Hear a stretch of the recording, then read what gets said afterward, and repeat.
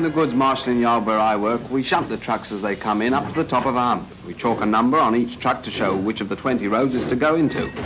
Then we uncouple it and let it roll down. Thousands of goods wagons a day are sorted like this, to and from all parts of the country, carrying everything from eggs to ammunition.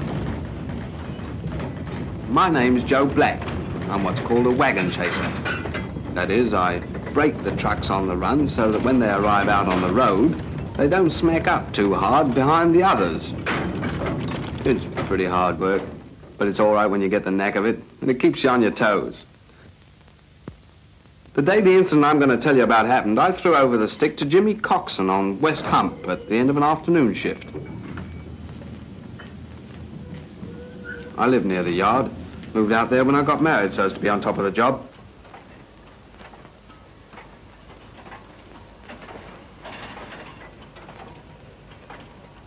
I cycled to and from work, so it wasn't long before I was home and ready to forget about shunting for another 12 hours or so. Well, that's what I thought. After supper, I was smoking a last pipe out in the front.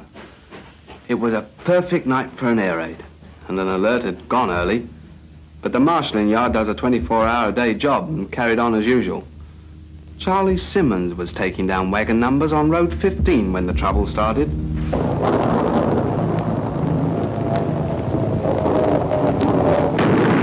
couple of hundred acres of marshalling yard, and incendiaries and HEs began to fall in so many different parts that every man around was kept busy. To make matters worse, the mains supplying the hydrants were hit, and in some parts of the yard there was no water pressure.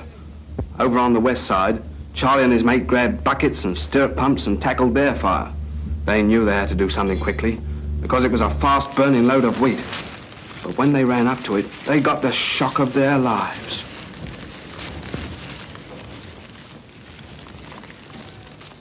They daren't leave that wheat truck to fetch help. The flames had to be kept down, away from the next truck. It was those flames I saw from my home. I nipped on my bike and made hell for leather for where the flames were. Meanwhile, Charlie and George were working like mad with the pumps.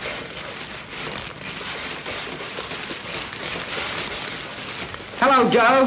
We're trying to keep it away from the ammunition. We must shunt them apart. I'll get an engine. Keep pumping. The loco shed is across the main line.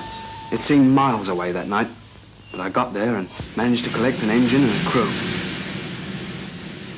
Give me the mainline signal box.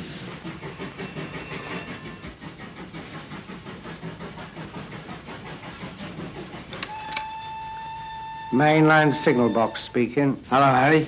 Listen, I've got an urgent shunt to make across to number 10. Okay, Joe. Take number 3 across the main, down the west siding, and back into number 10. And I wish you the best of luck. Right, let's go.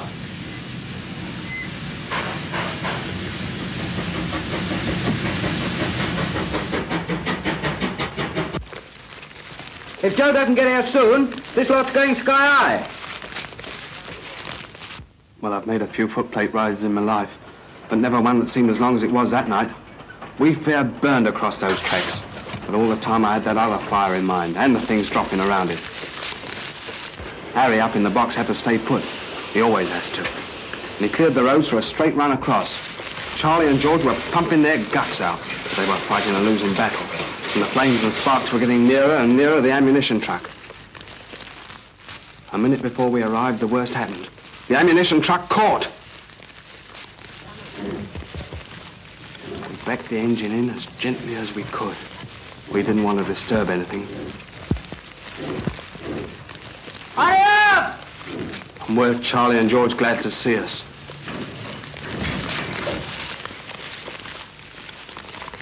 The ammunition truck's alive. I shinned up to see what I could do. Here, where's your tin hat? Oh, I left an hurry, you mutt. Take mine, you may need it. Oh, all right.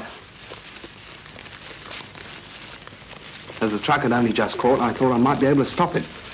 But directly I got up there, I saw it was hopeless. Pull her under the water spout! Right.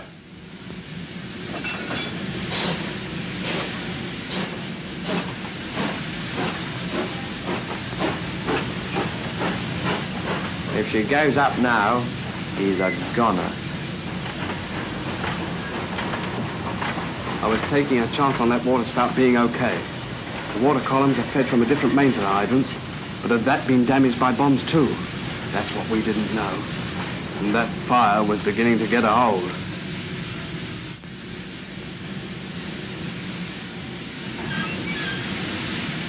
Come on, hurry up! Coming!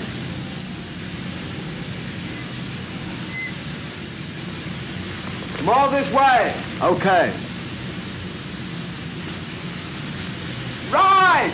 Turn her on!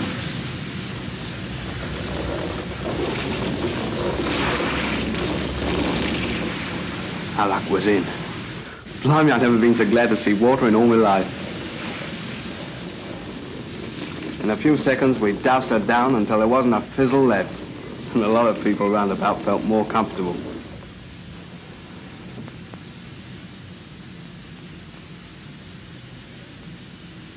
When I'd made sure the ammunition trucks was quite safe, I went to see how Charlie and George were getting on.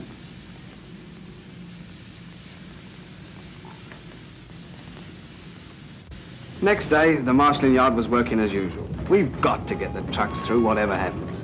You may grumble a bit when there's a delay, but don't worry. A little thing like a blitz doesn't hold up a marshalling yard for long.